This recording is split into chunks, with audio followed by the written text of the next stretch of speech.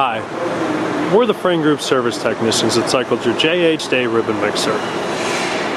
Before powering up the machine, it's recommended to read the manual in its entirety. The manual will be placed with the machine when it's shipped. The voltage on the JH-Day mixer is currently set for 3-phase 60-cycle 480 volts. We recommend a field service technician to assist with your startup and training on the machine.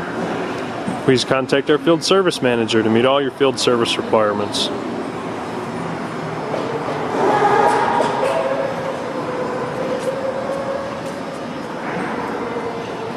Here we disabled the safety switch just for the purpose of the video.